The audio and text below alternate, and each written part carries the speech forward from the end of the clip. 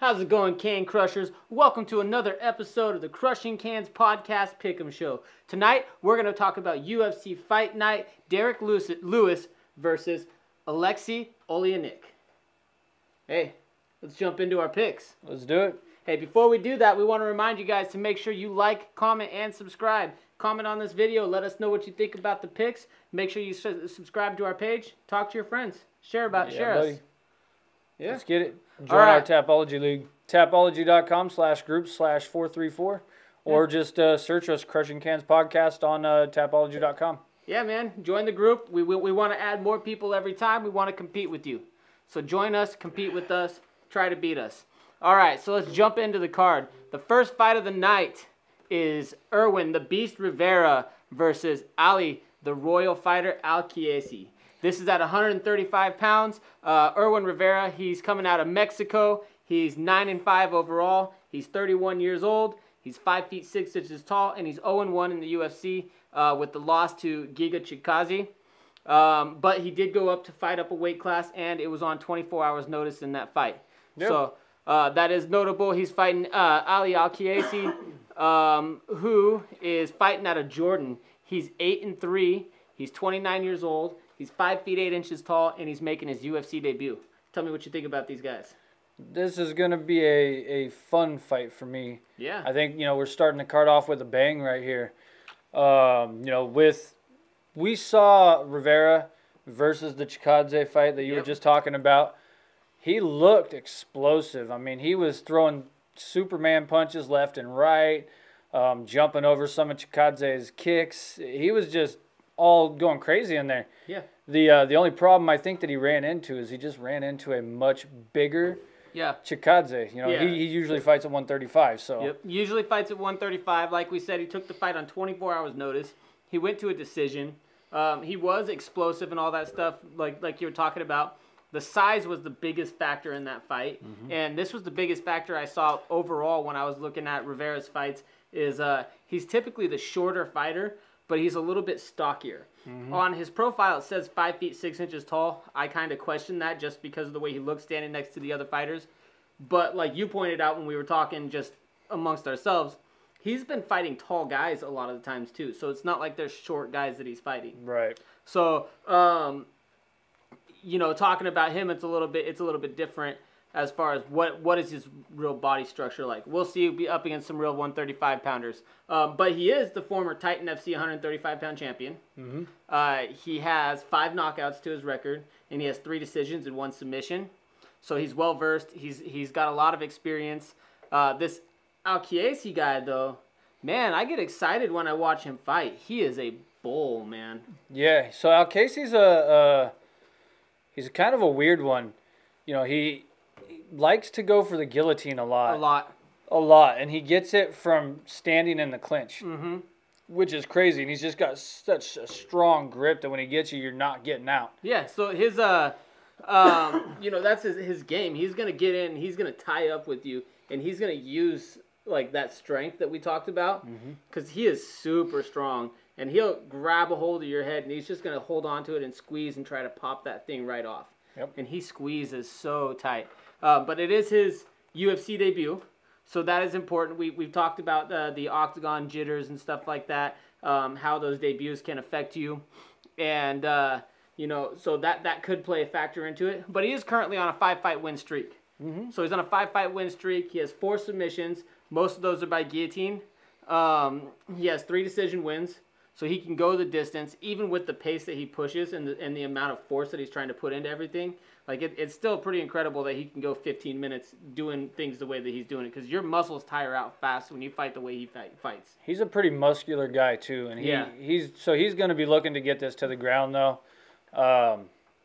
I just don't know that he's going to actually be able to keep Rivera on the ground if he does get him down. Rivera's scrappy. Super explosive, and he's wily and just really hard to get a hold of. Yeah. So good luck actually getting him in the clinch in order to get him down, because I didn't really see a shot.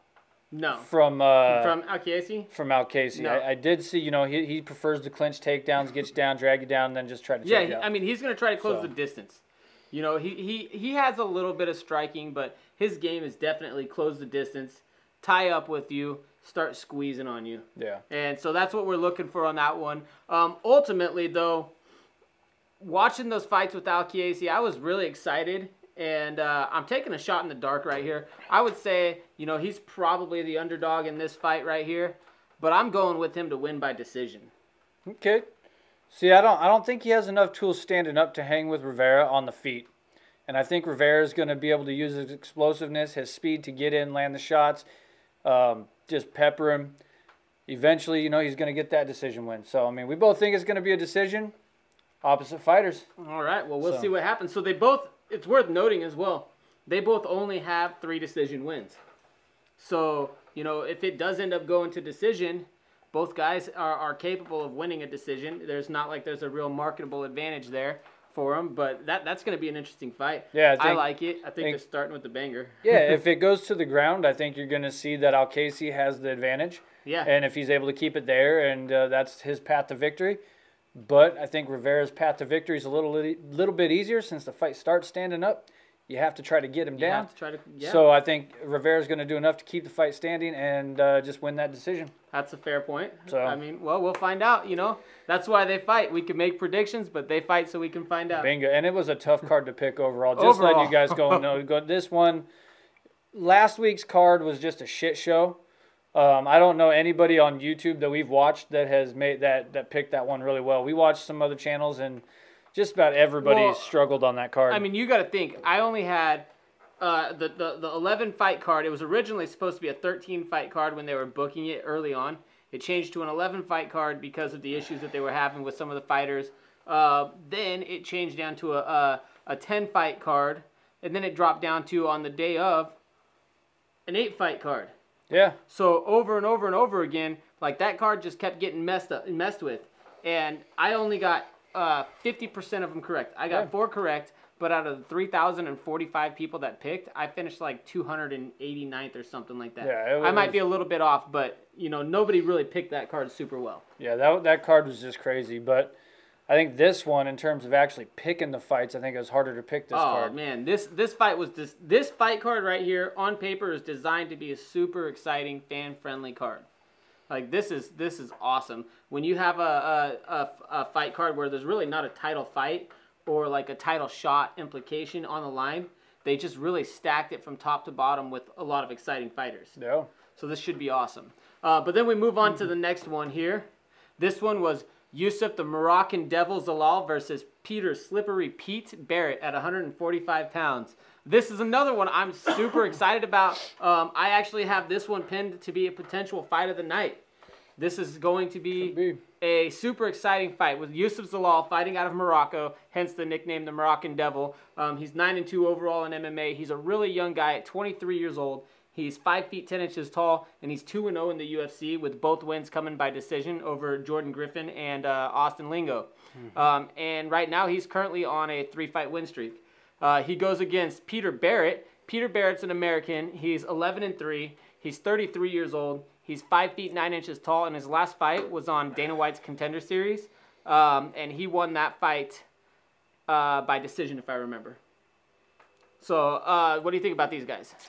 Well, you know, last time we saw Zalal actually wasn't too long ago. It was against, you know, I think you already shouted out his name there, Jordan Griffin. Yep. You know, I think in that one, we didn't do a pick'em show for that card, but we did make picks, and I'm pretty sure we both picked Griffin to win that one by submission. Yeah. And Zalal proved us wrong. Yeah, I'm pretty much off the Griffin train at this point right now. Yeah.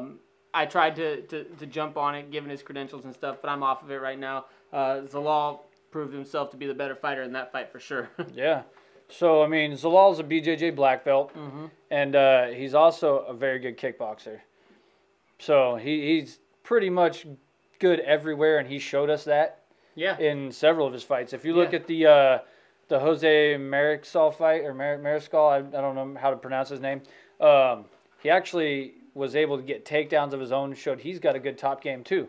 So instead of just defending a lot like he did in the Griffin fight, he was actually putting on an offensive ground game. Yeah, well, I mean, he does have an offensive ground game too. Yeah, right? BJJ black belt. Being a BJJ black belt, he has the 5 submission wins to his record. That's how most of his wins come by. He has 2 knockouts and he has 2 decisions. So going to the ground, that could potentially be an advantage for him. And Peter Barrett's got pretty good wrestling, though. He does a good wrestling. There's a chance that it will go to the ground. We'll find out what happens there. Peter Barrett, like we said, 33 years old. He has 7 knockouts right now. He has 2 submissions of his own and 2 decisions. He's going to look to keep it on the feet. This is going to turn out to be, I think, you're looking at a striker versus grappler. Peter Barrett has the striking, but his advantage is going to be on the feet. What do you think is going to end up happening here? I don't necessarily agree that his advantage is on the feet. I mean, I think that's probably his, I don't know, because it's hard, with wrestlers in their ground game. Sometimes they're better than black belt jiu-jitsu guys, and sometimes those jiu-jitsu guys are just leagues above them. Especially a jiu-jitsu guy with wrestling. It's kind of like you get a wrestler out there against a jiu-jitsu guy, he's going to lose most of the time. But you get a wrestler who knows a little bit about jiu-jitsu and has a good understanding of what's going on with jiu-jitsu. That's going to change around a little bit. Yeah. You're going to have these guys come out and be able to pull out some wins of their own by being able to just simply shut down the jiu-jitsu game. But if you look at what Peter likes to do, his striking is fun. Yeah, he's kind of wild, though. I mean, he rushes forward a lot and just wings his punches out there. It leaves himself open to get hit, though. Yeah, he does do that. But it makes it exciting for the fans. Yeah. Now, if we're talking, like we said, fan-friendly card. We've been telling you, this is going to be a fan-friendly card. I noticed that in his other fights, he's pretty strong in the clinch, too. Like, he'll get you up against the cage. So if he even gets Zalal in a position where he's trying to grapple with him, I think a lot of the grappling in this fight is going to be up against the cage, in the clinch. Yeah, I mean, and that's pretty much where I see it happening. I think that Barrett's going to be able to stop it from going to the ground, which is why I think the striking is going to be his advantage. Zalal's a kickboxer, too, though. Zalal's got decent striking, but you look at where he finishes it. He's got five submissions versus Barrett's 7 knockouts. So, if it goes to the ground, based on what they've done in their past performances as fighters, Zalal has the edge on the ground. And if it goes to the feet, Zalal has kickboxing, but Peter Barrett's the one who's shown he can put people away. Yeah, I don't know. It's just it's going to be a wild, wild fight, man. Yeah. I just think that Zalal's kickboxing is actually more technical and better than what Barrett has on the feet. Yeah. Barrett's really wild. Zalal being a more technical guy, I think he's going to be able to hit Barrett a few times. So I think Barrett's going to turn into a wrestler. He's going to go to his wrestling roots in this fight. But ultimately, I think Zalal's going to actually win this one with a submission in round 2. I like this so far. So last fight card, we had a lot of the same picks. And the one before that. And the one before that. And this one here, we're coming right out the gate. We both got 2 separate picks right out the gate. I think Peter Barrett's going to knock him out in the 3rd round. I think that you're going to have an interesting fight the first couple of rounds. It's going to be a close fight. There is going to be the grappling. I think that Peter Barrett, though, he's a little bit lighter on his feet. And I think that he's going to be able to outstrike Yusuf Zalal going into the long run. I think hitting round 3 puts him away. But we'll find out what happens. So I got Barrett knockout round 3. You have Zalal by decision. Submission round 2. Submission round 2. Well, we'll see what happens there. Right out the gate, 0-2. We don't have anything to say the same right now. This next fight, I'm super excited about this fight as well. So this next fight, this is Gavin Tucker. This is Gavin the Governor Tucker versus Justin Guitar Hero James. Justin James made his UFC debut a couple months ago. And in this UFC debut, he comes in on short notice, and he comes out just ready to fire. The bell goes off, and he comes forward, just starts throwing crazy punches. And, he was able to knock his dude out. And that I was super excited about watching that. Just the way that he fights is super action-packed, super fast-paced, and it's proven over and over again by lots of first-round finishes. But, Gavin Tucker's no slouch. Gavin Tucker's a beast, dude. Yeah. So again, another fight that was so hard to pick. Yeah. Like, these guys, man, the UFC made it really, really hard on Vegas for this card, I think. Yeah. Because this one is just hard They wanted to to take care of the fans, right? So Gavin Tucker, he's Canadian. He's 11-1. He's 34 years old. He's 5 feet 6 inches tall, and he's 2-1 in the UFC. He's coming off of a submission win in late 2019. And then he also has a decision win over Sam Cecilia in his UFC debut. Justin James, like we said, he's 1-0 in the UFC with that knockout. He's an American. He's 16-4, and he's currently on a 5-fight win streak, all of them coming by first-round knockouts, or first-round finish. Sorry, there's been some submissions in there as well. What do you think about these guys? Like I said, it's going to be a hard fight to pick. Every single one of these fights so far have just been ridiculously difficult. For me, you said Tucker, he's fighting for the 4th time in the UFC. He's a BJJ black belt too. Yep. He has some really solid striking though, so he's really well-rounded. I like the way he strikes. I think that he's the more technical of the two strikers. He is. He's very technical. Yeah, he has really good, exciting strikes. Powerful. And this is what made this fight like super hard for me to pick. I think I actually changed my mind probably more on this fight than any other fight. And what's funny about this, so you got the Guitar Hero and Justin James versus Gavin Tucker, who is a guitar enthusiast himself. Yeah. He's a blues musician, and he had a ton of like really good guitars, and Gavin Tucker was selling those guitars to help pay for his training for MMA, so he could do MMA.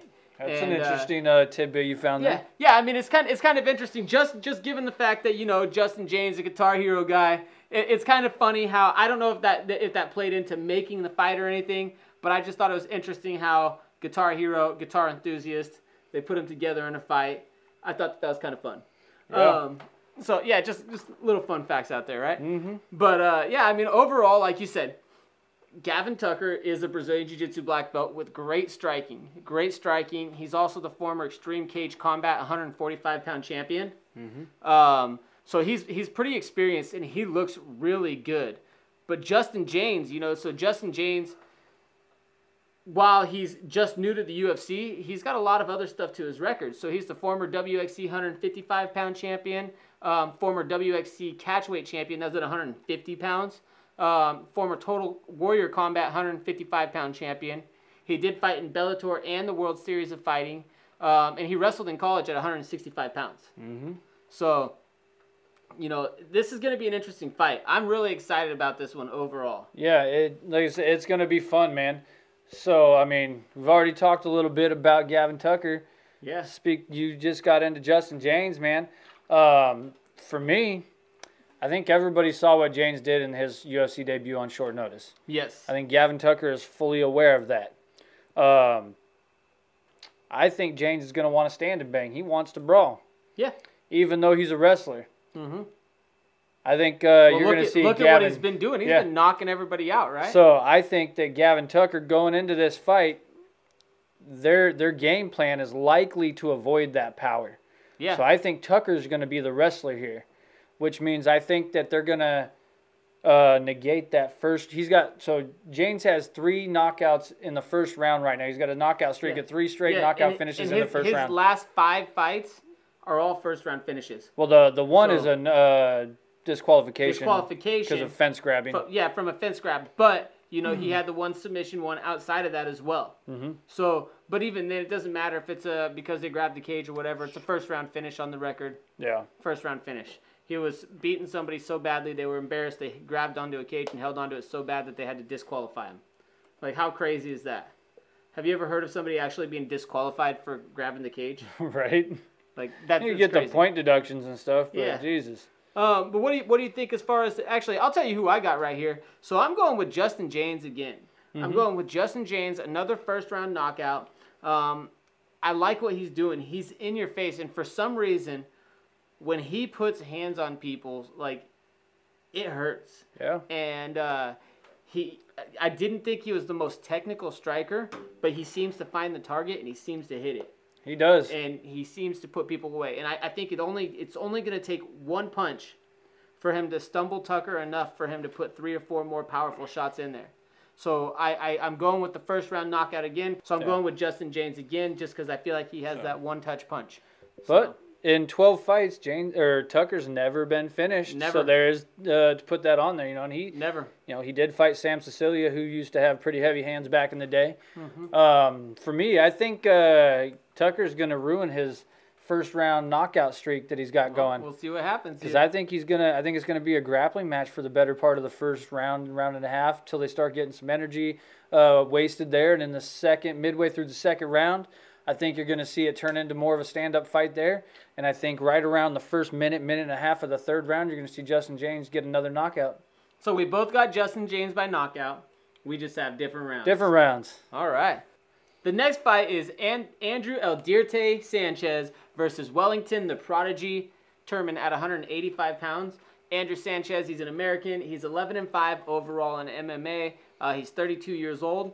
He's 6 feet 1 inches tall, and he's 6-3 in the UFC, including his time on Tough Season 23, where he defeated Khalil Roundtree to win the 205-pound tournament.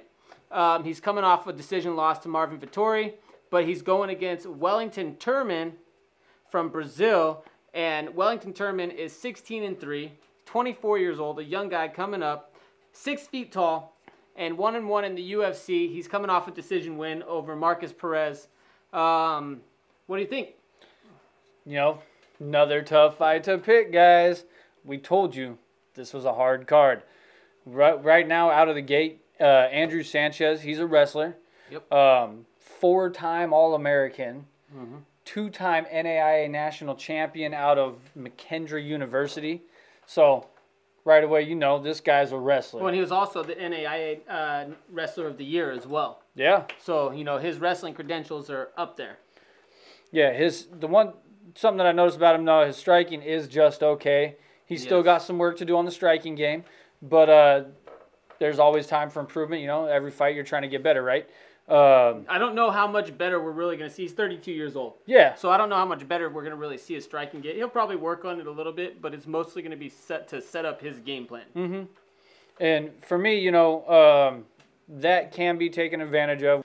We saw Marvin Vettori do it in Sanchez's previous fight, you know. Yeah. Took advantage of him on the feet. So I think that clearly Sanchez, he's going to be coming in here and looking to get this fight down. But not so clearly, right? Because you got to go over and then you got to look at Wellington Turman. Mm-hmm. He's also pretty solid on the ground. Oh, yeah. He's a BJJ black belt and has some pretty good wrestling as well. And he's got 7 submissions. Exactly. So, you know, if you look at the difference here, Sanchez, you know, Sanchez is looking to either knockout or decision guys typically. Mm-hmm. So he has 6 knockouts and he has 6 decisions. He only has 2 submissions. Yep. You know, and a lot of that is like we were talking about with grinding him out. So a lot of what you see from Sanchez is not necessarily clean knockouts. It's a little bit more of TKO, ground and pound style, stuff like that leads to it. But Wellington Turman, you know, the Brazilian, 16-3, 24 years old. He's younger. You know, he's 6 feet tall, 1-1 we talked about. You know, he's more comfortable on the ground. He has that black belt, and he has those seven submission wins. So this is where it gets interesting. Is Sanchez really going to want to play that ground game with Turman for 15 minutes? Yeah, I don't know that he's going to want to, but I don't also know that he's going to be able to stop it. Yeah. Well, I don't know that he wants to stand and bang with him either. No, that's the thing. So, I think I shouted him out on the last card the last podcast we did because they were showing it up there, and I said Wellington Turman, keep an eye on that name. That dude's legit.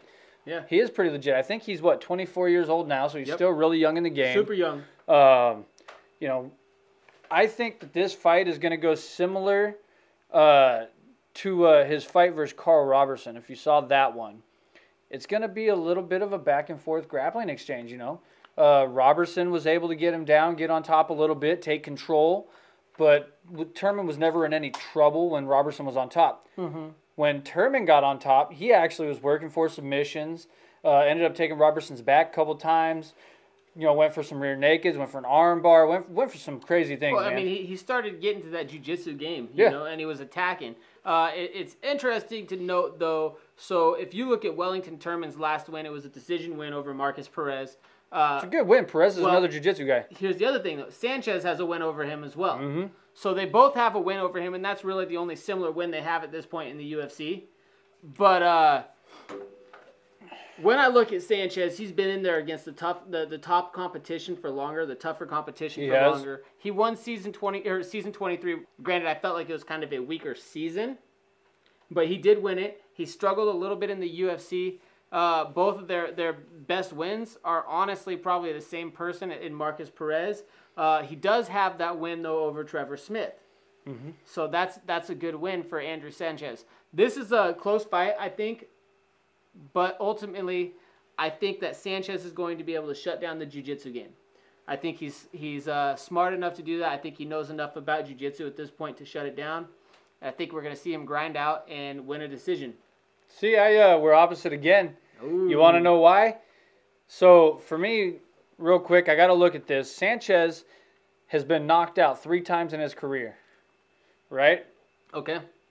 And then if you look at Wellington Turman, he has never been finished. All of his losses are decisions. He has 3 decision losses. Yes. But I just like Turman a little bit more on the ground. I think he has more tools. So I think you're going to see Turman win this fight by a decision.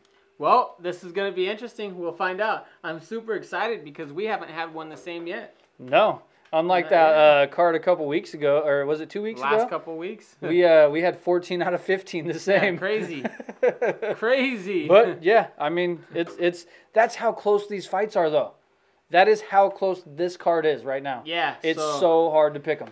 This next fight, though, the next fight here, like, I had a hard time with this one as well. I think this one was a little easier for me to pick, to be honest. For me, it wasn't. But I'll tell you a little bit about why. The next fight is Nasrat Haqparast versus Alex Munoz at 155 pounds. Nasrat, he's from Germany. He's 11-3 overall. He's 24 years old. Another young guy coming into the UFC. He's 5 feet 10 inches tall. He's 3-2 in the UFC, and he's coming off of a first-round knockout loss to Drew Dober. Mm-hmm. But he does have significant wins over Mark DeCasey and Joaquim Silva. He beat DeCasey by decision, and he knocked out Joaquim Silva. He's going against Alex Munoz. Alex Munoz is an American, 6-0. So on the experience factor, this is part of the issue that I ran into with this fight. He's only 6-0. He's 30 years old. He's 5 feet 9 inches tall, and he's making his official UFC debut. But he did compete on Dana White's Contender Series, and he beat Nick Newell by decision. Mm-hmm. One-handed Nick Newell. Guys? Yeah, one-handed Nick Newell. But I don't take anything away from that because one-handed Nick Newell was able to beat the hell out of a lot of people. Alex Munoz, he is a team alpha male guy, so he's got some really good training partners and a good coach in Uriah Faber. And not to mention, not only is he a team alpha male guy where they're known for being wrestlers, he's kind of a top dog in that area. He is the wrestling coach at Team Alpha Male. So, he has that, when you talk about that grappling, that wrestling, if you're good enough to be the coach of all those guys that are really good wrestlers, you got some wrestling credentials. Yeah. And then, but when I look at it, we're looking at his record. He's not an active fighter by any means. He fought 1 time in 2019, 1 time in 2018, skipped all of 2017, and fought, twice in 2016? And then twice in 2015. So, I mean, he wasn't even really planning on getting into MMA, though. So he was brought in to be a training partner for somebody else who had a fight coming up. And he was brought in as a training partner, and somehow that transitioned him into actually becoming a fighter. And it was actually, I want to say it was Johnny Hendricks. Johnny Hendricks brought him in because him and Johnny Hendricks wrestled on the same team together at Oklahoma State. He wrestled at Oklahoma State. He was wrestled at Oklahoma State at 165 pounds. So he was brought in for Johnny Hendricks to help him out because they were buddies. But he does have that transitioned him into MMA. But for being such an unexperienced guy, like, you got to think about all the stuff he's already done. He was the former Trinity Kings 155-pound champion right out the gate already. Former Cuff champion, right out of the gate. So, like, he's already got a couple of championships under his belt, even though he's 6-0. He has 3 decision wins, so 3 of his fights have come by decision. He has 2 knockouts, and he has 1 submission. But, when you look over at Nasrat's not looking to submit anybody.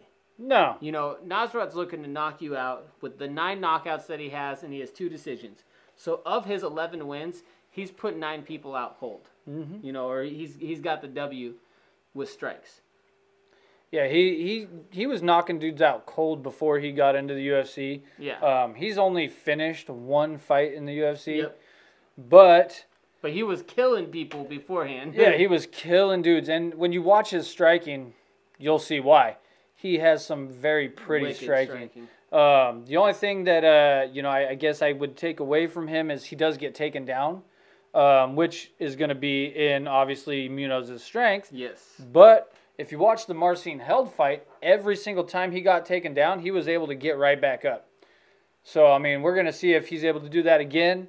But for me, I think that, just the competing more often, being in the cage and fighting, there's just that experience that you get when you're actually doing it a lot versus someone who's not doing it a lot. So I think that's going to play a little bit into this. And I think for me, you're going to see Nasrat win this one. Whew, another one we're opposite. Yeah, buddy. Another one we're opposite. But but I think he's going to win it with a second round knockout. So here's where I run into a difference there. You talked about how good Newell was with his strike, or not with his striking, but with his grappling.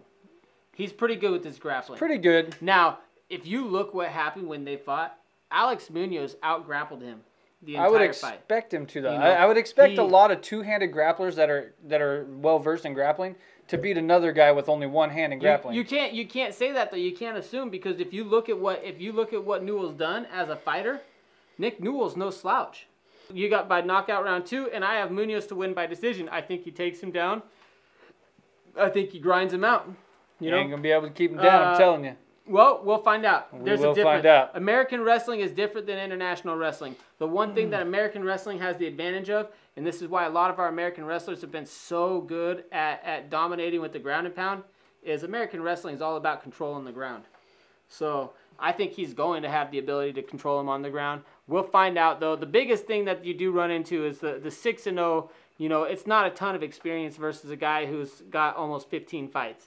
Yeah. So that's the biggest difference. But you also have to take into consideration the same thing that Joe Rogan talks about all the time with guys having a lifetime of competition with wrestling and grinding and that type of practice and stuff. So that is combat competition. Not fight competition, but combat competition.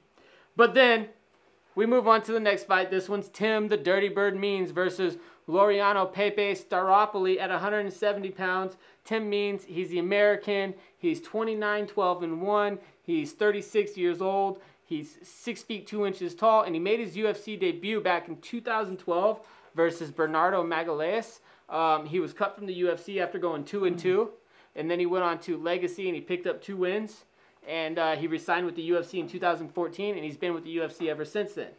So he's a guy that's been around for a long, long time in the UFC. He's 11-9-1 overall in the UFC, coming off of a submission loss to Daniel Sanchez. And then he fights Laureano Staropoli from Argentina. He's 9-2, 27 years old, 6 feet 1 inches tall, 2-1 in the UFC, coming off of a decision loss to Muslim Salikov, who's a monster. But both of his wins in the UFC come by decision over Hector Aldana and Thiago Alves. Yeah. What do you think about these guys? So Tim's obviously, you touched on that. He's a long-time UFC vet. One of the things that Tim doesn't do well is win. I mean, he is, if we look at just his last 9 fights, he's 3-5 in his last 9 with 1 no contest. Yeah. So, I mean, you got to take that into consideration. If you watch him, Tim is a wrestler. And did you know that the only reason he got into MMA was after doing a prison sentence for meth? Yep. So it actually starts back prior to that. So he got hooked onto meth because of an incident where he was involved in an incident outside of a bar in which he got shot in the leg. So then he was shot in the leg, and the doctors had prescribed him morphine and other prescription pills. And as soon as that prescription was pretty much taken away from him, he was having addiction issues, and that led to him moving over to methamphetamine. And then he was eventually sentenced to 5 years in prison. Served 3.5, I think is what they said. Served 3.5 years in prison. He got released, and then he was working... where was he working? He was working at, I want to say, like a garbage company. It was I think it's janitorial or garbage man, something like. I think it was janitor. He was a janitor or something. Yeah, it was something like that. And one of the people he was working with, kind of suggested that he goes and trains. Yeah. And that whole thing turned into a life-changing experience for him that turned into a long career in the UFC. Yeah. And he already had a wrestling base. Yeah. So I mean, he was already he was wrestling in high school and stuff before that. So yeah.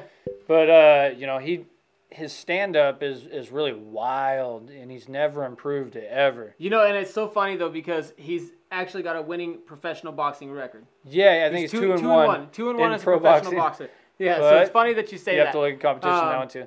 Well, yeah, I mean, but even then, look at what he's done in MMA. Like, his striking is wild, but he still has 19 knockouts. He does. He has 19 knockouts, 5 submissions, and 5 decisions. For me, he's looking to kill. When I think of Tim Means, I think of the old school MMA guys that, you know, they have the wrestling base and then they just throw hands and don't care. Yeah.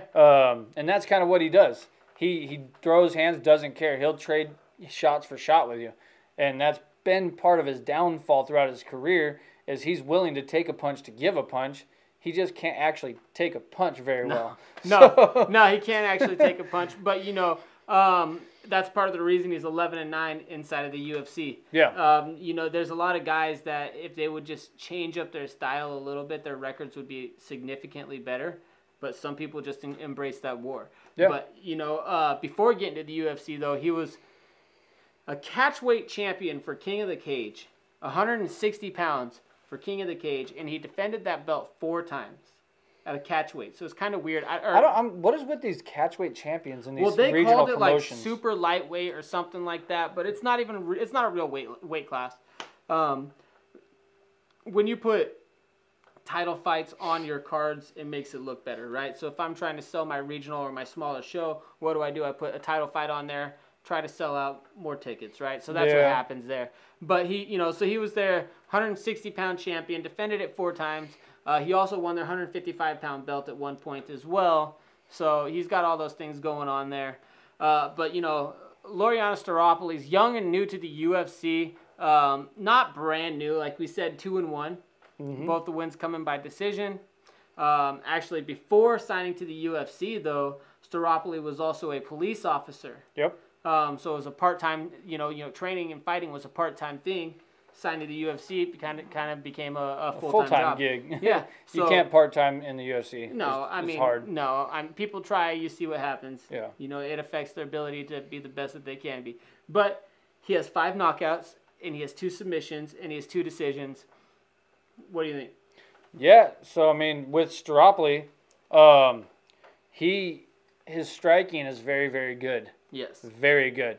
Yes. He has really, really nice feints to bait you in, to get you to throw when he wants you to throw. I think Joe Rogan mentioned it actually in one of his fights. I forgot which fight it was, but he actually commented on it and said, you know, he's got these feints. He's trying to get you to throw when he wants you to throw. And it works because these dudes are throwing when he wants them to throw. And he's content with just sitting there picking you apart and feinting all the time. Yep. I was really excited with the striking. Yeah. I like the way that it looks. He switches his stances a lot too. So if he's having problems one way, he doesn't care. He'll switch to the other way and see if he has success that way. Yeah. So you're going to see that he has very good takedown defense too. And I don't know that Tim's takedowns and his wrestling is enough, or good enough, I guess, to actually get Staropoulos down and keep him down.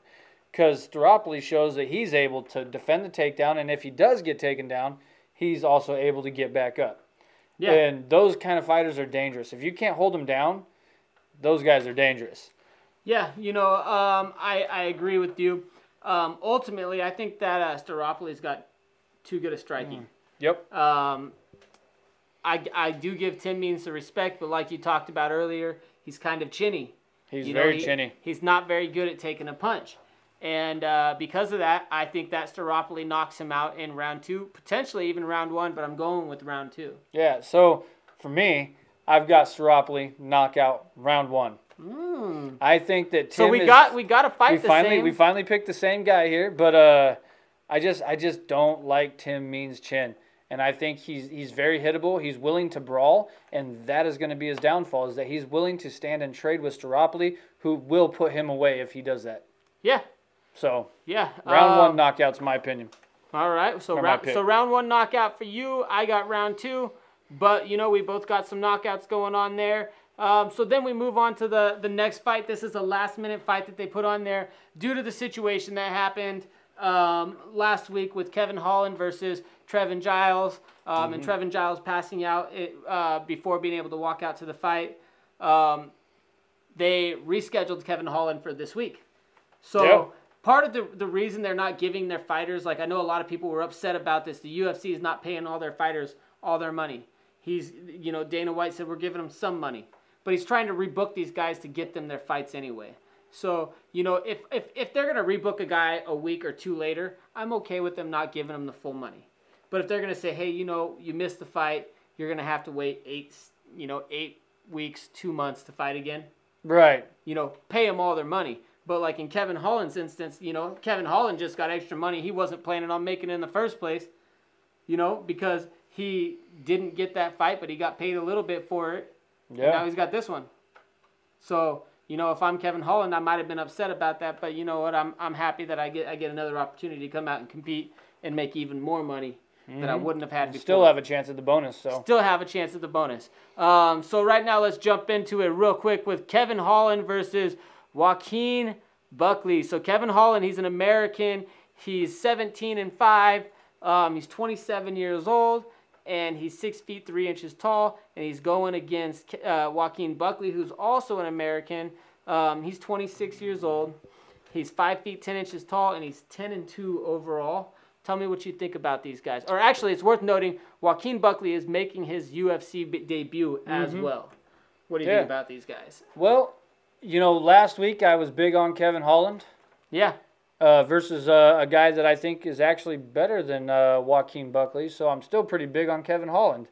We talked about that Kevin Holland's pretty well-rounded, has good grappling, good stand-up. He seems to be just about good everywhere, He has that Kung Fu black belt, and he's adapted it to MMA pretty well, And he was the BJJ Brown belt under Travis Lutter that we mentioned before as well. Clearly, you can see the guy's got striking. He's transitioned it well to MMA. Wushu, Kung Fu doesn't necessarily transition well to street fights, other things, kind of MMA, especially when you got other really well-trained strikers. Yeah. But he's done a pretty good job transitioning that and making it more applicable to his trade. His BJJ Brown belt under Travis Lutter, and he's shown that he's comfortable on the ground. He's comfortable on the feet. So he's comfortable just about everywhere. Then you get in with Joaquin, man. Buckley is a boxer, dude. He's a big, strong boxer, too. Yeah. Well, and so, he's knocked out a lot of people. So he has, actually, I think it's 7 knockouts to his record. So 7 knockouts and 3 decisions of his 10 wins. Yeah, no submissions. So no submissions. He doesn't want to go to the ground. He wants to stand and bang. It's also worth noting, though, he just fought. So he just fought in LFA on the 31st. Yeah, July 31st. So you're looking at, including today, you're looking at 4 days ago. Yeah. So he's in shape. He was able to get a good, quick win. In the second round, he knocked the guy out with punches. Surprise, surprise, like we were talking about with the boxing there.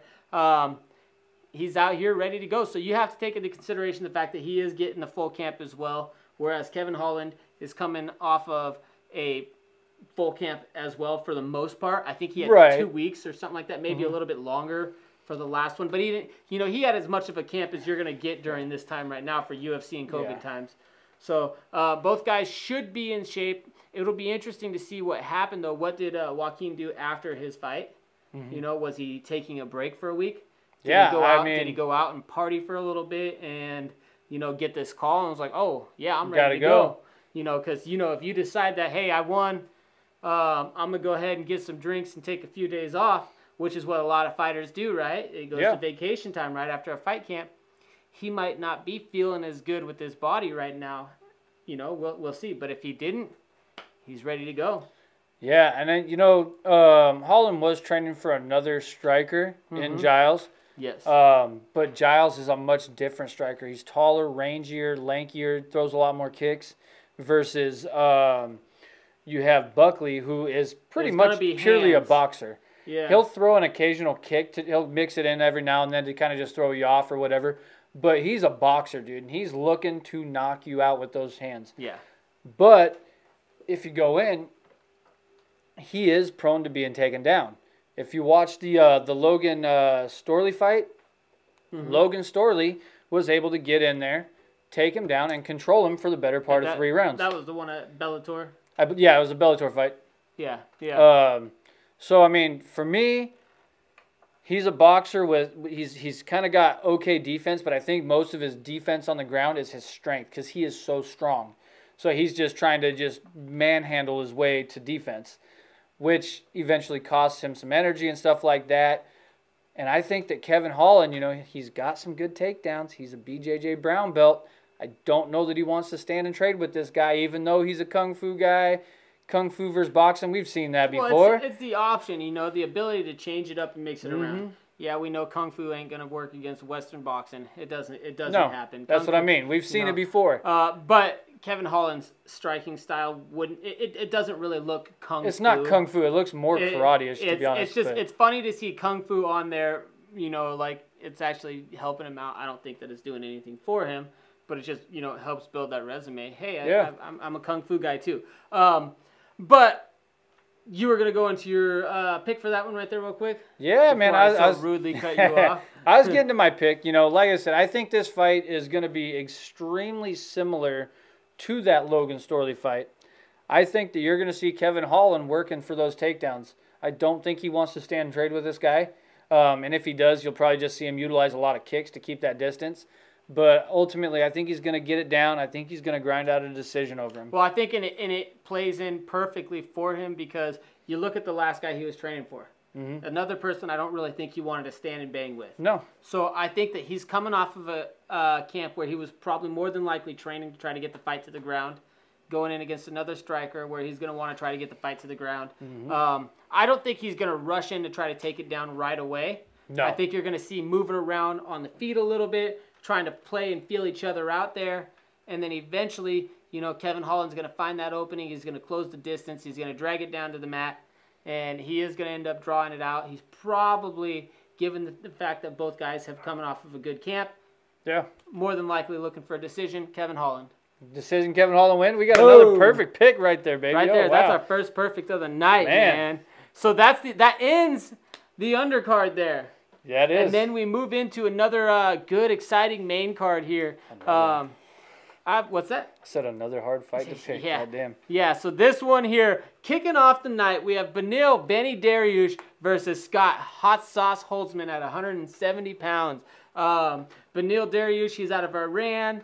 He's 18-4-1, 31 years old, 5 feet 10 inches tall, 12-4-1 in the UFC. He's a 4-time Performance of the Night winner. Mm-hmm. And he's currently on a 4-fight win streak, with his most recent being a knockout over Drakkar Klose in the second round.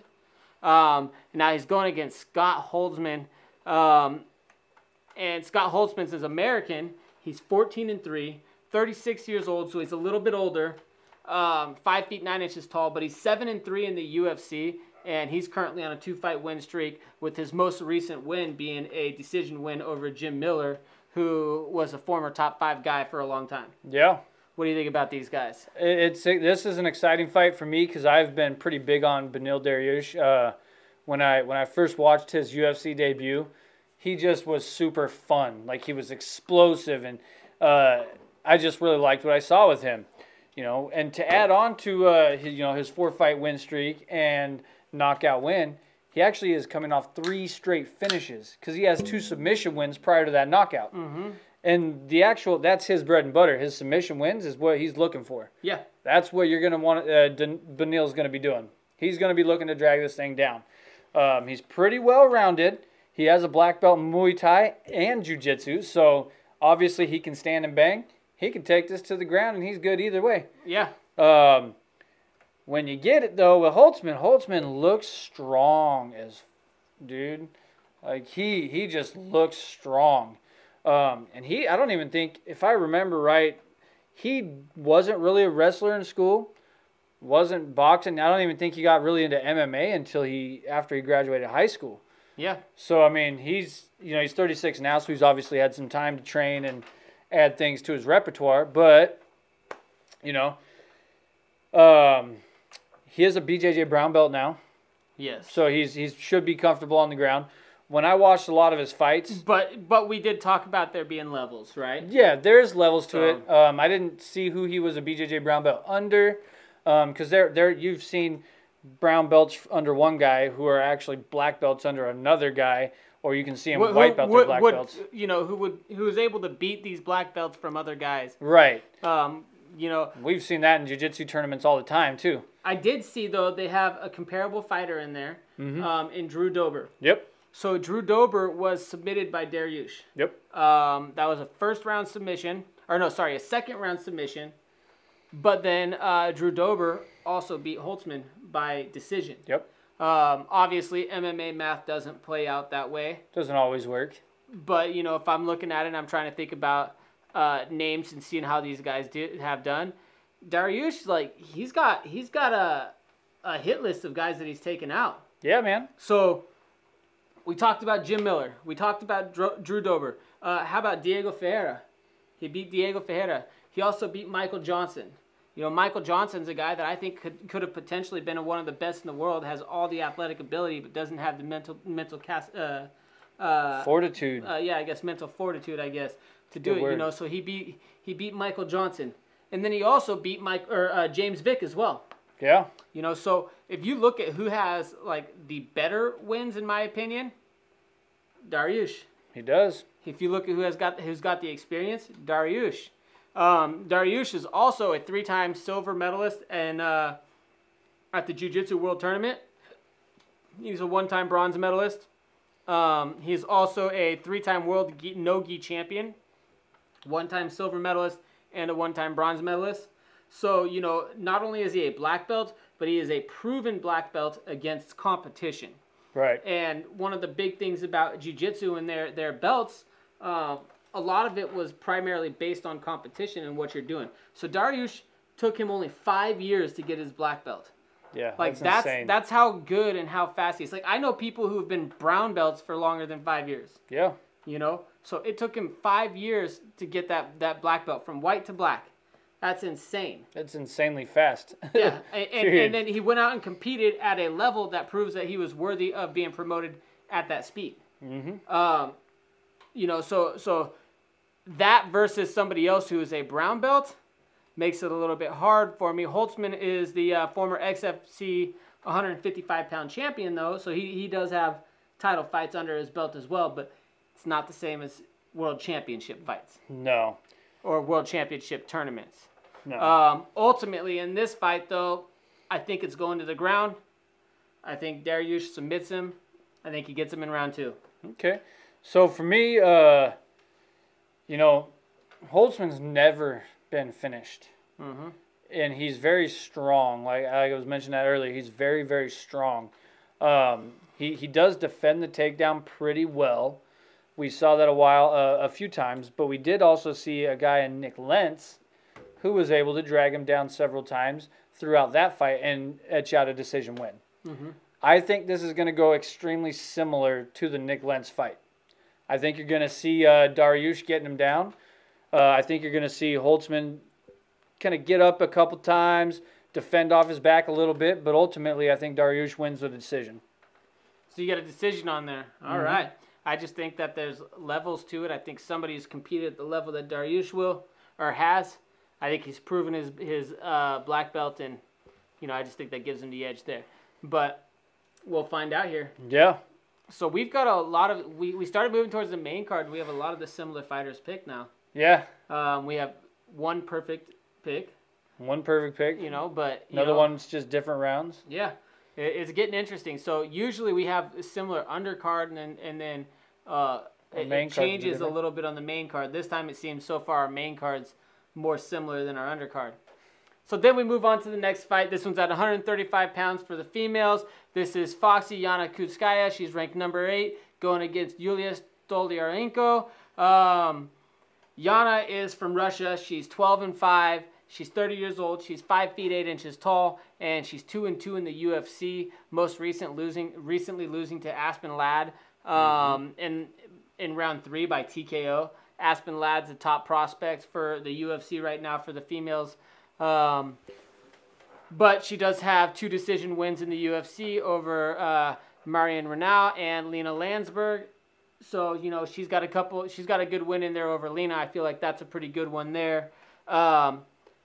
But she's going against Yulia Stoliarenko from Lithuania. She's 9-3-1. She's 27 years old, 5 feet 7 inches tall. So she's going against Yulia Stoliarenko, who's from Lithuania. She's 9-3-1 overall. She's 27 years old. She's 5 feet 7 inches tall.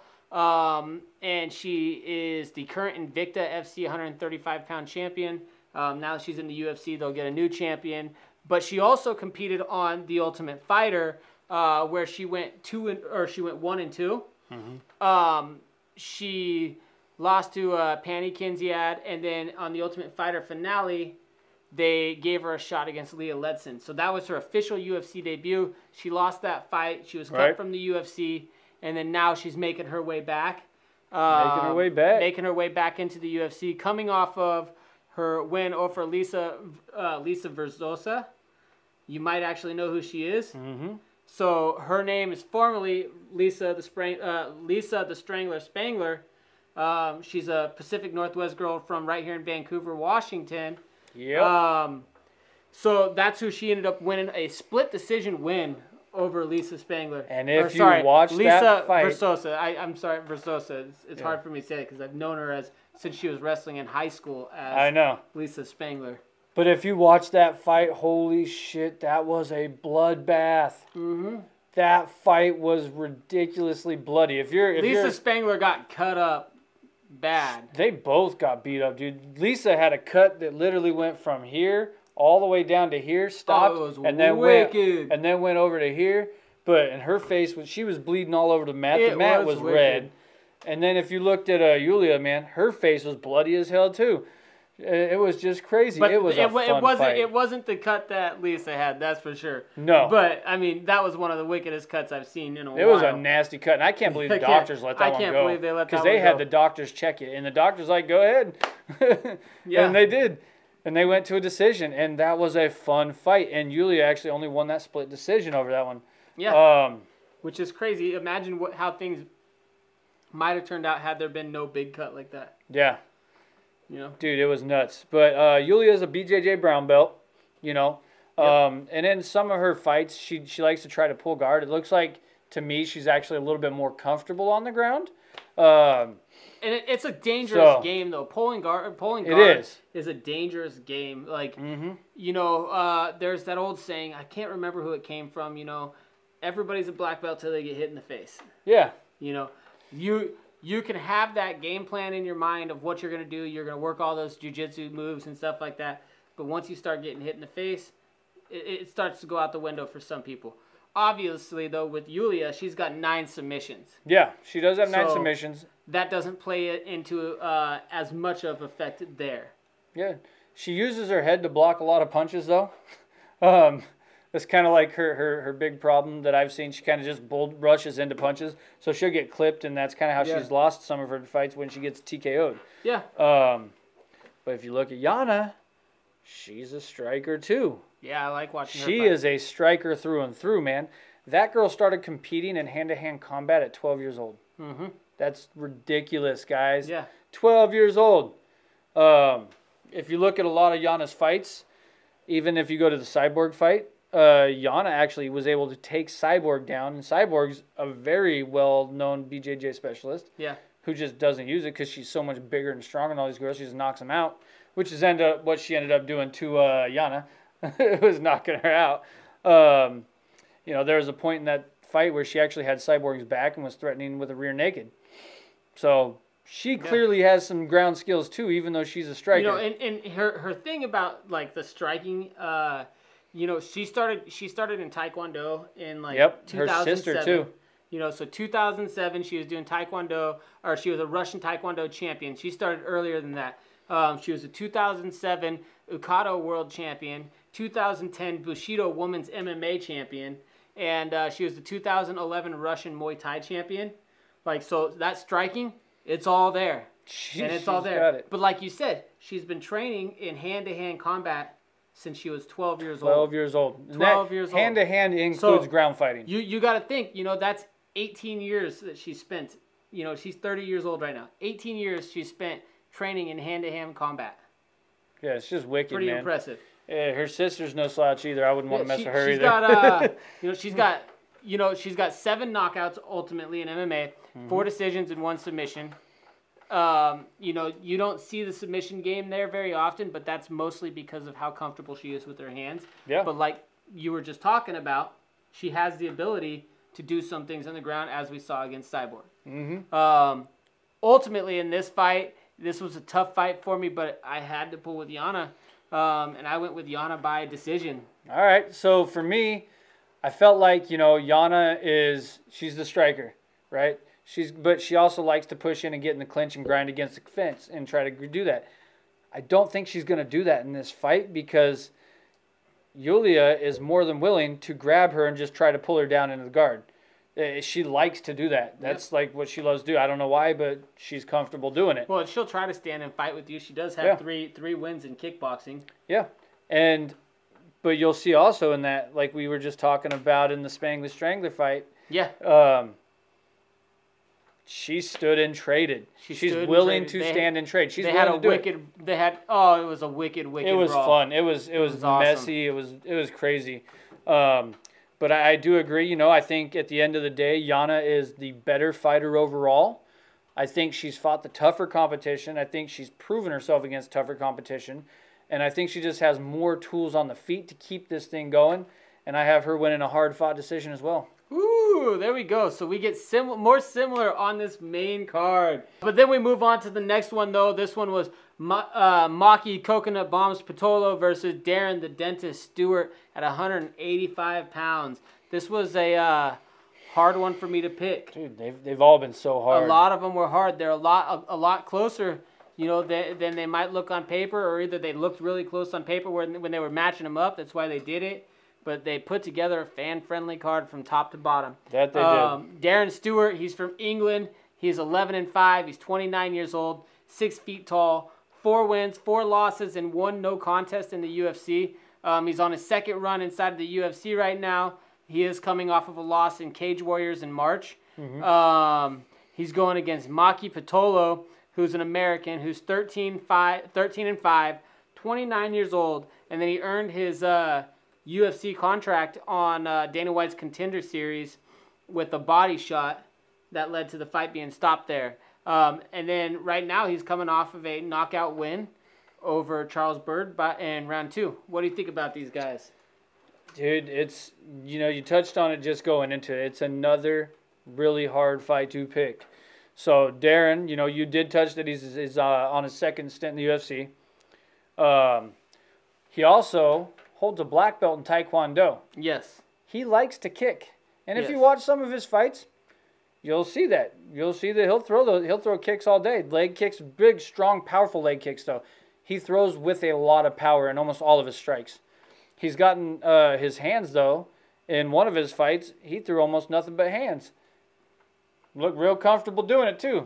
You know, and the weird thing about him is, so like, I say this is his 2nd stint in the UFC because he went to Cage Warriors. Right, in between. I don't know why he went to Cage Warriors, though, because he was... Coming off 2 wins in a row? Coming off of 2 wins in a row, like you're talking about, you know, over Darren Wynn. And that was a fun fight. And, you know, I'm off the Darren Wynn train myself personally. But, you know, he has been involved in some fun fights. He just comes up on the losing end of them. But, you know, so he was on a 2-fight win streak, and then he went to Cage Warriors. I wonder if maybe it was he just couldn't get into America or what. I don't know why. But it's kind of curious that he left because it's not very often. We do see it every once in a while where a guy leaves and they're on a win streak. But most of the time when the guys are leaving the UFC, they're exiting on losses. Right. Multiple losses too. Or a really, really bad loss in which... Or a boring style. Yeah, super boring. With, something. You know, your first loss and they're looking for an excuse to get rid of you. Yeah. So, I mean, I thought that was interesting. You know, this fight right here, though, I was super excited about it. It's a very, very fun fight overall. This is made for the fans. You're going to see some really good stuff. Like you said, Darren has that black belt in Taekwondo, but he also has a purple belt in Brazilian Jiu-Jitsu. Yep. He fought on a show with a really weird name, Killa Cam. So he's the former 205 Killa Cam champion. All right. Not sure how I feel about the name of the promotion. A little bit weird, but whatever. Yeah, I mean, name your promotion whatever you want, dude. It's your money. Yeah, it is. If you don't make it, that's your problem. Yeah. But yeah, 7 knockouts, and he has 4 decision wins. Going against Maki Pitolo, like we said, he came in earning his contract with that body shot stoppage from the Contender Series. Yeah. He did knock out Charles Byrd. He's got a win in Bellator as well. He's a former Victory FC 170-pound champion with 7 knockouts, 3 submissions, and 3 decisions. Mm-hmm. So, well, when I look at Win too, or not Win, but when Stewart fought Win, Win took him down. I think he attempted like 11, 12, some odd takedowns throughout the whole fight. And Stewart showed that he's good enough on the ground that he can not only stop some of those takedowns, but when he did get taken down, he too was able to get back up. And then in the later rounds, you saw Win was the tired fighter. Yeah. And Stewart still had a full tank of gas, it looked like, in the 3rd round in that fight. He was dancing around. He actually turned into a boxer, not a kickboxer. He was dancing around and just throwing this jab out while circling, and he looked really good doing it. You're going against the wrestler. You're able to pick him apart at that point. Mm-hmm. Why give him the leg and give him the chance to try to take you back down? Yeah, he just looked really, really good doing it too. Yeah. Like he's not just a Taekwondo specialist. He has boxing too. But with Pitolo, he is a boxer, and he's willing to brawl. If you watch some of his fights. I love the way that he puts power behind his hands. I love the way he puts power behind his hands. But, sorry, I interrupted you again. No, you're Go ahead good. And finish off with what you were saying. Well, with Pitolo, you're talking about the power in his hands, right? Watch that Callum Potter fight. That was a super fun fight. But the problem with it was Maki was on the wrong end of a lot of those exchanges. It happens, though. It does happen. Before I go into my pick, you got anything else to add on that? No, I'm good on that. All right, man. I'm ready. So for me, I think what you're going to see is, because there's not really a threat of wrestling with Maki, is I think you're going to see a lot more kicks from Stewart. I think he's going to work that leg, try to work the movement. That's the range that he needs to be at. Exactly. He needs to be at a striking range with the hands, but he needs to be at range where he can connect with the feet. Yep, and that's I think going to be his advantage right there. I think that's what you're going to see. I think you're going to see him try to take away Maki's movement. I think he's going to beat that leg up for a little bit. And then when you get in there, you're going to see in the 2nd round, he's going to start landing some bombs. And Stewart is a very big middleweight. Very big. And very strong. But I have Stewart with a 2nd round knockout. You got Stewart with the 2nd round knockout. Yeah, buddy. All right, so you think that he's just going to be able to wear him down. He's going to use those leg kicks. I think he's going to take away that movement with the leg kicks, and then by the time the 2nd round comes around, that's all she wrote. So we're different here again. So I've got Maki Pitolo winning by knockout in round 1. Okay. Like I said, I really like that power. I like the way that he mixes it up. I like the way that he transitions and throws to the body and to the head. I think that overall his hands look really good. His movement looks really good. Darren Stewart, he's got those 5 losses on his record. I just don't know that that he's going to be able to really handle what Maki's going to do with the hands. We'll find out, though. I mean, he went to a decision with Shabazian. Yeah, he did go with it. And it was a split decision loss. What did we notice about Shabazian here? But that was against a grappler. This past weekend, though. But Shabazian, he tired out. He tired out a lot. That could have been because of the eye poke or the raking in the eye right before the big elbow. I think the eye poke and then the strikes that followed played a big part in that. Well, I think it was the eye poke. I think the biggest thing that changed effect in that fight was when you saw he was raking in his eyes, right? And remember, because when we were watching the show, I was talking about, he's raking his eyes, and then boom, all of a sudden, here comes that big elbow to Shabazian, and that was the beginning of the end right there. Ultimately, doesn't matter, doesn't change anything. Fight's over. Yeah. Ultimately, though, it was good for Shabazian to get that right now. He needed that loss. A loss can make or break you. Right now, this is where champions are built. You need to have a good loss to try to rebuild yourself back up as a champion.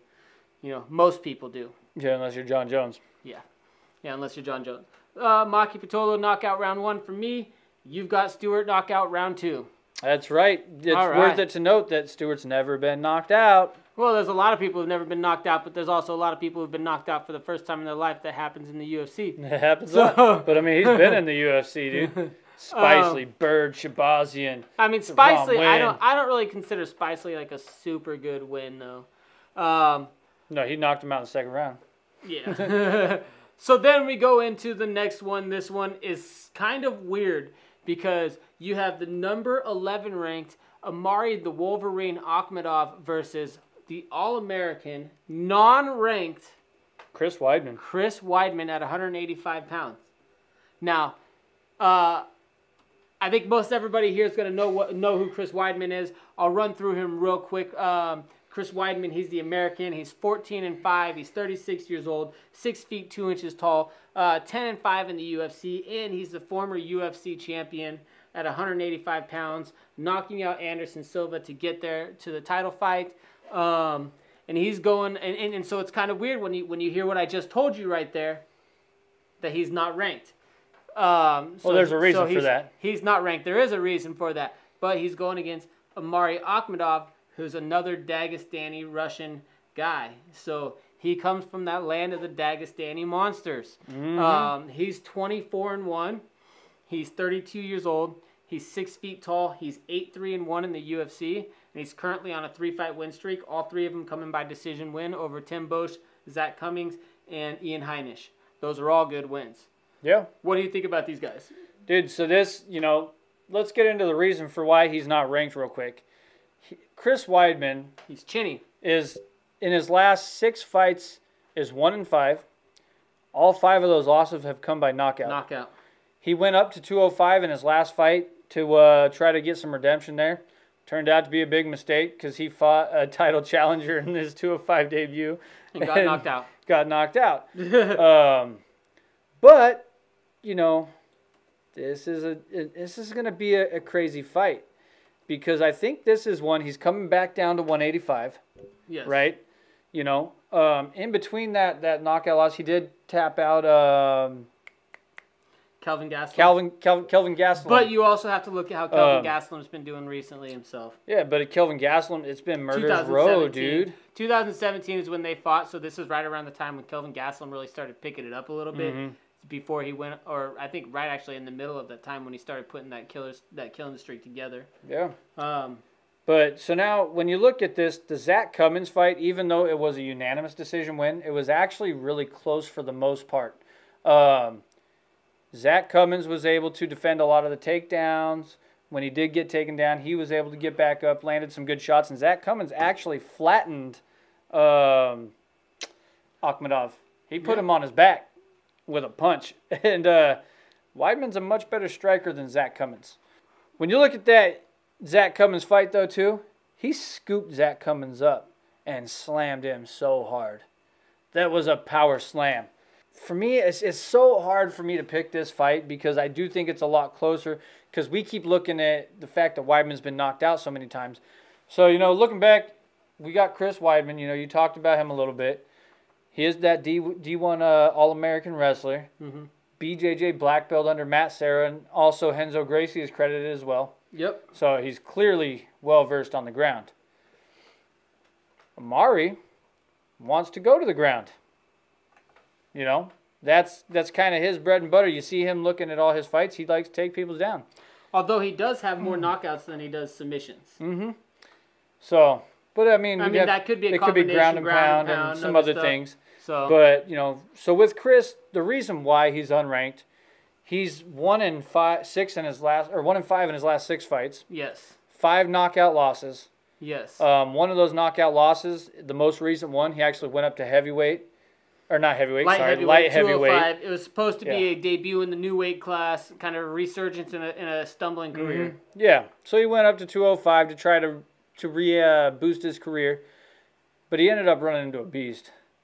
Dominic Reyes, who we saw go the distance with John Jones and fought a very, very close fight. Some people think Reyes won that fight. Well, a lot of people think Reyes won that fight. Yeah, so I mean, but so that was like we said before, though, the only thing that matters is the judges' right. There's 3 people right? that matter. Yep, that's who matters. So I mean, but that turned out to be a very, very bad person to fight in your 205 debut. Yes. But so now he's coming back down to 185 to fight Omari. For me, Omari, you already said he's another Dagestani dude. I've got that in my notes as well. He's a Dagestani beast. He's another one of those guys, just well-oiled machines. You know, he's a master of, what the hell do they call that, damn it? Sambo. Yeah, he's an international master of sport. Master of sport Sambo. So he's a second Dan black belt for Sambo, international master of sport, and he's an international master of sport for hand-to-hand combat Sambo. Right. So they differentiate between the two of them. A little bit different, similar, but different. But he's also, you know, if we're talking about those type of things right now, he's also the Governor's Cup tournament champion. So he's gone through tournaments before. He's the Pro FC Grand Prix tournament champion as well. You know, as far as what he's done, he's got a lot of championships, and that second Dan black belt in Sambo, the International Master of Sport, you know, that's like a very super highly respected very high title to have, especially when you look at that land of Dagestani monsters. Like, they respect that, like, to the highest level. To be able to get to that point, you got to be pretty good at what you're doing. Yeah. As he's proven, you know, with some of his wins over Bosch, Cummings, and Heinisch. So yeah, and so getting into it though, I think this fight, it might be a trap fight, to be honest, because I think they were trying to give Weidman a win. Because if you think about it, Weidman's going to be very comfortable on the ground. Omari's going to want to go to the ground. But Omari has not finished a fight in 5 years. So Weidman is probably thinking, okay, I'm not in a threat to really get knocked out on my feet. So, I mean, it could be a trap fight, though, because he's been knocked out 5 times in his last 6 fights, so it might not take very much to put him out, right? But, well, from what I said here, I've got I want to see what they look like at the weigh-ins. Oh, yeah. Yeah, so I want to see what they look like at the weigh-ins, because for me, it's going to be Chris is going back down, right? I want to see kind of what he looks like, where he's at. But for now, I think that this plays in well for a Chris Weidman decision win. I don't know about that, man. I mean, Chris Weidman's very chinny now. Very chinny. And like we said, even though Omari is a grappler and he wants to get it to the ground, it's like I just said, though, he's got more knockouts than he does anything else. He's got 7 knockouts. They could very well easily be all ground and pound knockouts. I think that the potential there is if it's going to a decision right now, he has 8 decision wins. He has 7 knockout wins. So I don't really see him losing a decision. And I think that he's going to end up knocking out Weidman. I think he's going to knock him out in the 3rd round because Weidman is chinny. I love Weidman. You know, I don't like seeing wrestlers lose. But unfortunately, you know, I think that his best days are behind him. I wish that he would have hung it up a little while ago, you know, because he went on that when he was champion, you know, you look at what he did. He beat Anderson Silva with a knockout, you know. Everybody said it was kind of a fluke. He goes out there, beats Anderson Silva in even more flukish way in which Anderson Silva breaks his leg, right? Anderson Silva throws the kick, Chris Weidman checks it, his leg breaks. Chris Weidman says, oh, I've been practicing checking legs that way on purpose. So, you know, who knows if he really was or wasn't. Doesn't matter. He won the belt. He defended the belt. And then he also successfully defended against the guys like Vitor Belfort and Lyoto Machida. Those are all top guys. Yeah. So, you know, if you want to look at that and take that into consideration, it's probably very important. But I think that, you know, Chris Weidman's better days are behind him. And I think that he should retire soon. Yeah. And I think that Omari gets him. Yeah, it's crazy, though. You look at his last 6 fights, Dominic Reyes, Ronaldo Souza, Kelvin Gastelum, Gegard Mousasi, Yoel Romero, Luke Rockhold, Vitor Belfort. You can go down the list. It's murderer's row. Like, you know, like, there's nothing against the fighters that he's fighting, but you can't take that much damage back to back to back to back. Yeah, I mean, something happened to him at that point. Yeah, I mean... After the Luke Rockhold loss? Look at BJ Penn. I don't like seeing BJ Penn fight anymore. You know, he gets hurt by the littlest things now.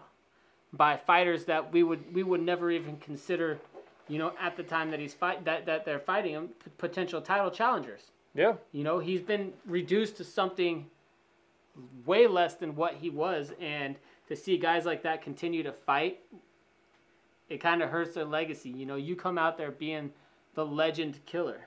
Yeah. You know. For me, I think this is make or break for Weidman right here. I mean, for him, it's got to be. I think this is a fight that he can win, and if he doesn't win it, then it's done.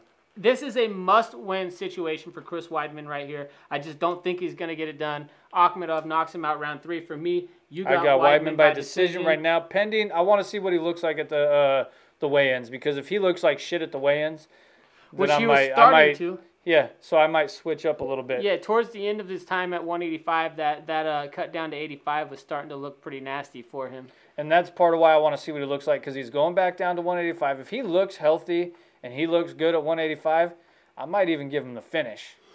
You know, Weidman's that guy that can knock anybody out. He can finish a lot of people. He has the power to do it. It's kind of weird, though, because we talk about like Johnny Hendricks and his rise and fall. Mm-hmm. We like cheeseburgers. Weidman's having a similar fall, you know. Then we move on to the main event. This one is Derrick, the Black Beast Lewis, versus Alexey, the Boa Constrictor Oleynik at 265 pounds.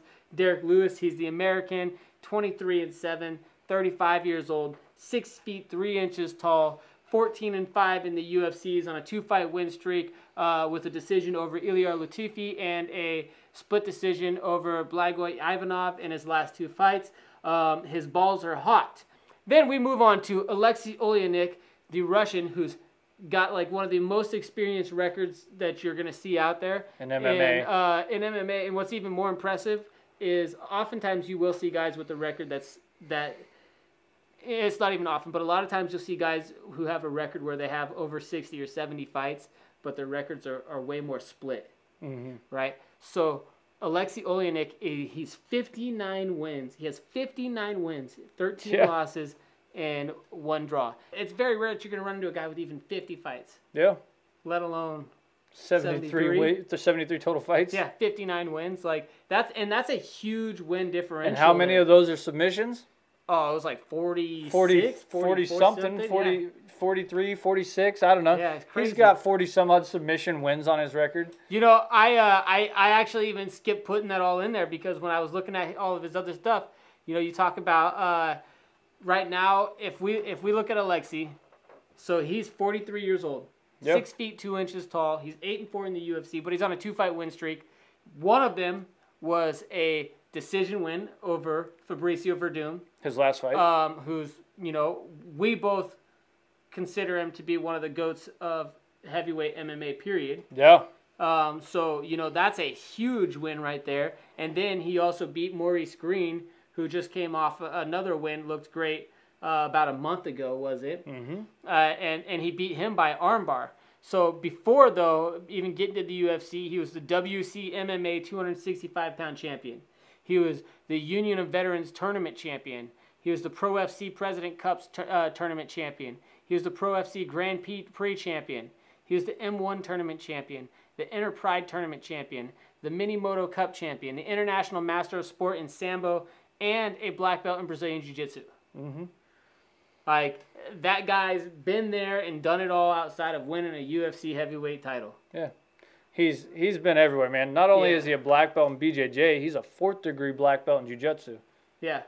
The guy's just experienced. Like, this guy is the guy who's dedicated himself to martial arts his entire life and to competition, and he goes out there and he wins. Yeah. He's probably got an 80%, 89%, or he's probably close to 85% win rate right now. Something like that. It's insane. So how do you see this fight going? So with Derrick Lewis, we see when I guess his last 2 wins were decision wins. Split decision and a unanimous decision. But he did have cardio issues prior to those fights. And even in those fights, towards the 3rd round, you're weighing 264 pounds. You're still feeling it. Yeah. He's going to be looking to get this fight done early. Mm-hmm. I don't think he wants to go another 15 minutes. He never wants to go 15. Yeah, that's just my thing. You know, he doesn't want to go 15. He's shown that he can go 15 with some of these guys if he in has there. to, yeah.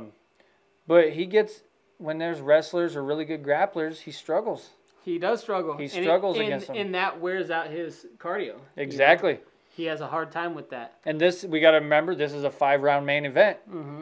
So, for me, you go on and you got Oleinik, who's this super good grappler, went to the ground with Verdum multiple times in that fight and was able to not only defend against him, but get his own offense going on the ground too. So that was really fun and exciting for me to watch. I think that this fight is probably going to go similar to the Lewis's Latifi fight, because Latifi went to the decision with Lewis as well. Latifi was able to get Lewis down a couple times. He was able to kind of grind him against the cage, but ultimately Lewis got the better of him in the exchanges, kind of was able to grind out that decision. But Oleinik is not Latifi. He's not Latifi. He's not Latifi. No. He is a different beast. And what I think is going to happen is I think you're going to see Oleinik get this thing down early. He's going to grind on him throughout that first and second round. Third round, my balls are going to be hot, and I'm going to be done. Derrick Lewis is going to be tapped out in the third round via submission. Ooh. Derrick Lewis has 18 knockouts of his own. Right? He doesn't like to go to the ground. Nope. He doesn't want to go to the ground. In fact, he gets frustrated on the ground. I think it's going to go to the ground early. I don't think Oleinik's going to want to try to stand and bang with him. No. 18 knockouts is a lot of knockouts. Yeah. That's and he puts people out cold. They're not TKOs. He puts them out cold. They're out cold. He knocks them dead. He KDs people. He doesn't KO them. He KDs them. He knocks them dead. So I don't think Oleinik's going to want to stand with him, and I think he's going to take it to the ground fast. I think they're not going to be too sweaty or anything by the time they get to the ground. I don't think that Derrick Lewis is going to have a clue as to what he's going to be getting himself into or what he's going to do down there. And I think Oleinik submits him in round 1. Okay. Hey, it might happen. We'll find out. But I mean, I'm gonna start calling Derrick Lewis MDK. Murder, Death, Kill. Yeah. Come on, where's that from, people? Demolition Man, great movie, fantastic movie. I love that movie. Murder, Death, Kill. When you said he KD's people, I'm thinking M Murder, Death, Kill. You know what's funny? I just used the seashells. Yeah, he doesn't know how to use the 3 seashells. But all right, man. So that ends the card, right? We for the most part of the main card, we were pretty similar. For most of the undercard, we were opposite. Yeah, I mean, this one's going to be fun because it's not going to be bonus points that separate us. Yeah. And it could be, though, because it could be that our cards are so different that I could win half of my fights and you're half wrong. And then, I can win half of mine. And I'm half wrong. Yeah. So it could potentially put us in a situation where the bonus points need to come to play. It's going to be fun to watch how it plays out. But you know what? Ultimately, though, we need more of you guys to come out there, sign up, and join us in our group. I think we're at 19 people right now so far. 19 people signed up. We want more. We want to have the biggest group on Tapology. That'd be dope. And if you win, you get the opportunity to be announced. Yeah, we're gonna shout you out on the podcast. We'll shout you out at the end of the podcast. Overall, that's our fight picks for Derrick Lewis versus Alexey Oleynik, a UFC fight night in Las Vegas at the Apex Center. Yeah, man. Hey, let's crush these cans.